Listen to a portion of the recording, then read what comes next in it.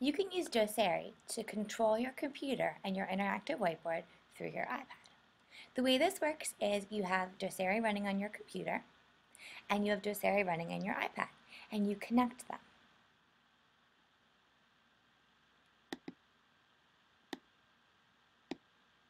Now on your iPad, you can touch the annotate button and begin to add annotations on top of the screen.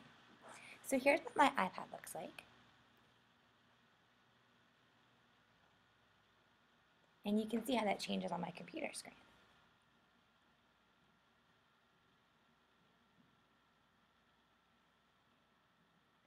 There is an eraser as well, so I can erase. And if I close my annotations,